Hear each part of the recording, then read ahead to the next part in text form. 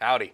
Joe here with some more professional Sony tech tips. This tech tip has to do with the Waveform feature on our LMD series of monitors.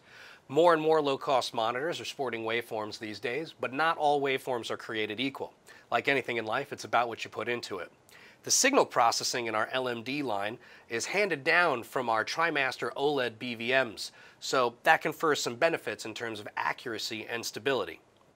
Since our monitors can see two signals at the same time with a feature like side-by-side, it would make sense to have your waveform show you two separate signal readouts, specific to each signal.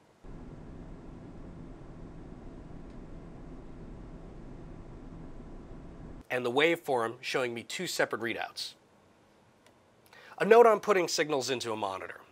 For a signal to be in sync, a sync signal has to be applied to each camera, like Genlock. With the F55, which has a Genlock connector on it, and the FS7 with an XDCI FS7 back, you have the ability to input Genlock.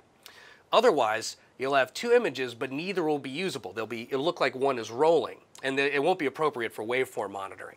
This situation applies to our side-by-side feature or any two signal inputs into our monitors. I hope this helps when you're out in the field trying to see two separate signals in one display. See you next time.